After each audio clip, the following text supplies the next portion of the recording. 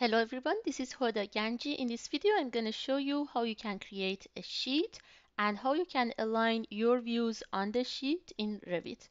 So I'm going to go with sheet. So I'm going to right click, go with new sheet. Let's say I want the B size sheet 11 by 17. I'm going to go to load and I would like to go with my US templates. I'll go a step back. So you see here under libraries, I want to go with my English Imperial library. If you don't have your libraries, please watch the previous video that shows how you can install your Revit content libraries. I'll go with my Imperial set of libraries title blocks. I'm gonna go with one 11 by 17 sheet, open it and hit OK. So this is the sheet. You can rename it. I can mention, for instance, maybe this is my site plan. You can change the number here. Let's say maybe this is, for instance, 1000. So the scale is going to automatically be filled in when you bring any view. Let's say I want to bring my site plan view here. Let's say maybe I want it to be 1 to 150 instead of 1 to 250. I can go and change the scale. If you don't see the scale here, 1 to 150, we can make it a custom scale. I'm gonna go with 1 to 150. Okay. Then I'll go to the sheet and I will drag and drop the view on the sheet, right? Then you see that I need to move this. You can either work on it here or on the site view. If I double click on the view, instead of sheet mode, it's gonna switch to edit the view mode. It's kind of like if I'm like exactly on my site plan. So I double click, you see the sheet is grayed out. I'm gonna check the box for show crop region.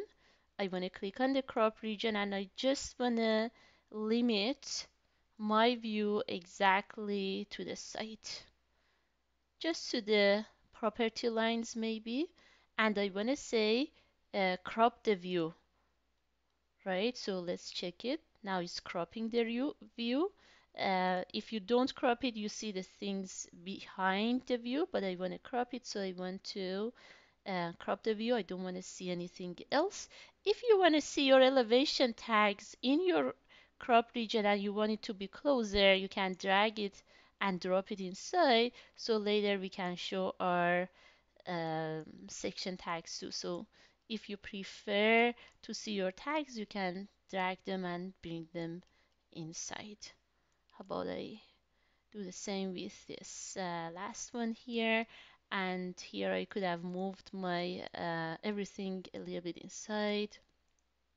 I want to use this bubble thing to move it inside.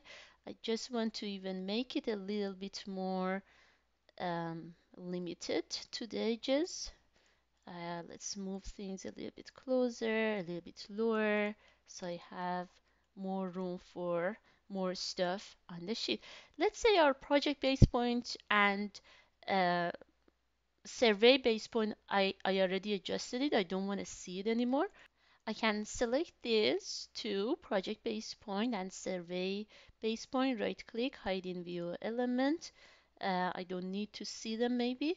Then when you are happy, I don't really want to see the crop region. I want to hide the crop region. Double click somewhere else so it goes back to sheet uh, mode. Feel free to use arrow keys if you like, and you can move the name of the view over there.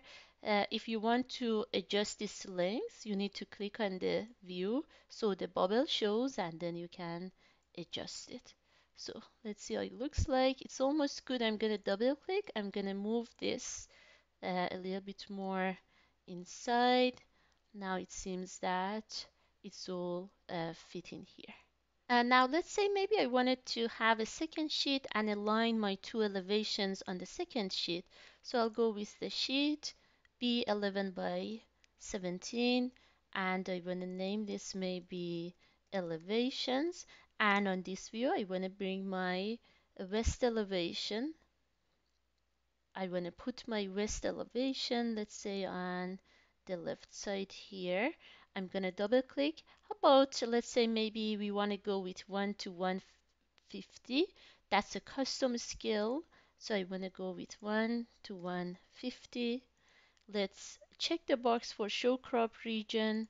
I just want to limit the view to where we see everything here. How about I grab one of these levels? I want to move it out, and I want to also move this one here so it's going to align with them.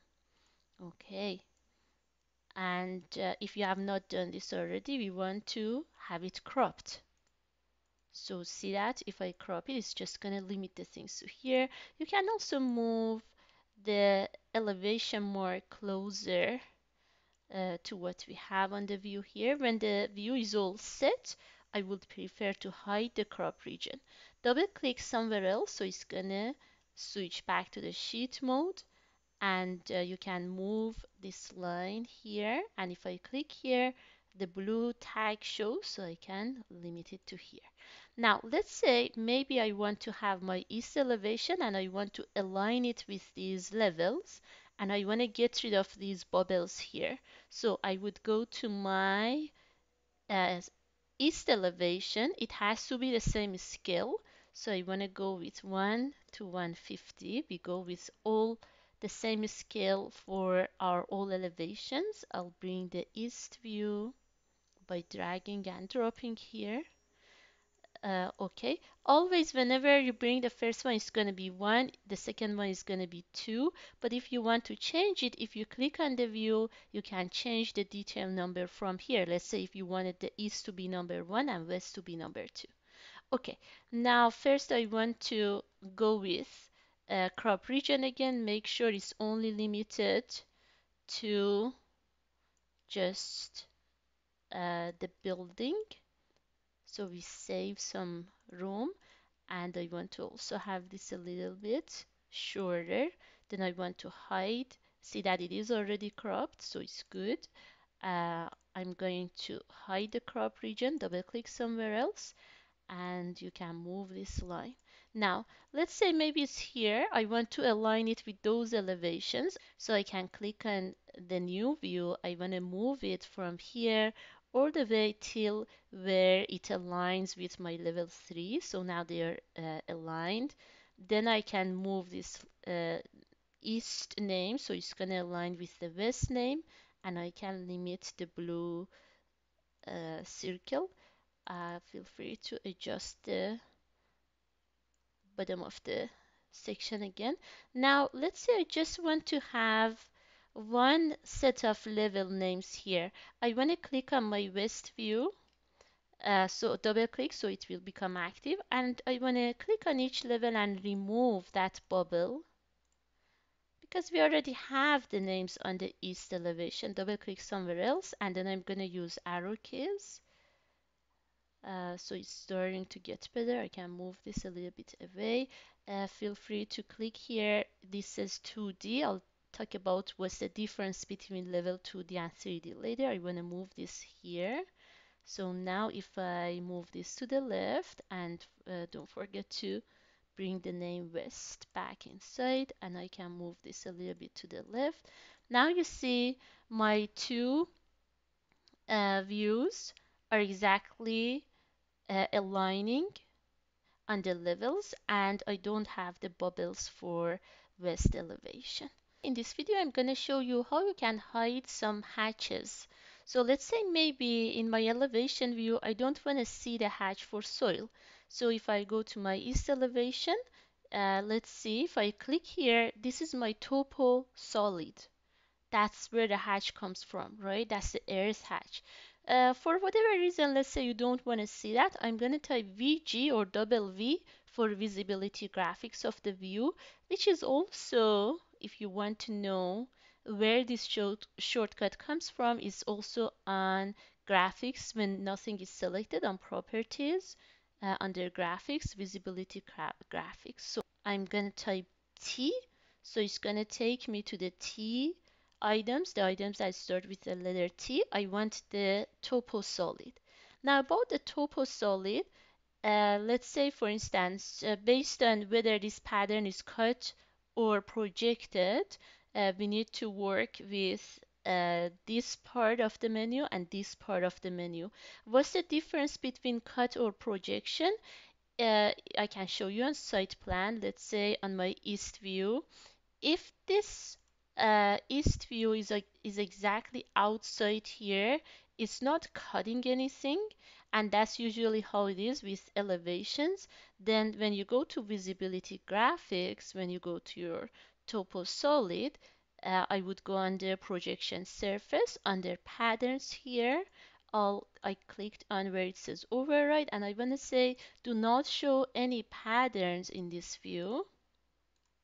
If that did not work, that's because in this view, my elevation mark, I have moved it a little bit inside to have it better shown on the sheet. Then in that case, I can go back to my east view, visibility graphics, topo solid, and over where it says cut patterns, I want to say don't show any cut patterns either, right? And then you don't see the pattern anymore.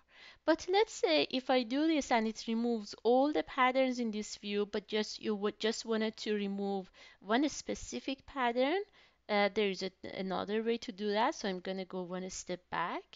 So again, method one is go to visibility graphics, go to topo solid, and see if I just click somewhere else. You see that here under patterns, I went and I removed visibility. You can also do the same for your cut view. So method two is you can select your object. In this case, is my topo solid. Right click, override graphics in view by either by element, or if I go with by category, if I have further topo solids with hatches, it's going to apply it on all of them. Uh, and this one by element only applies it on this one. So whichever is better for you, go with it. Let's say by category, and I want to say, for instance, for the cut patterns, do not show the patterns. Hit apply, OK, and the pattern will go away. That's it for this video. Thank you so much. Please like and subscribe for more videos.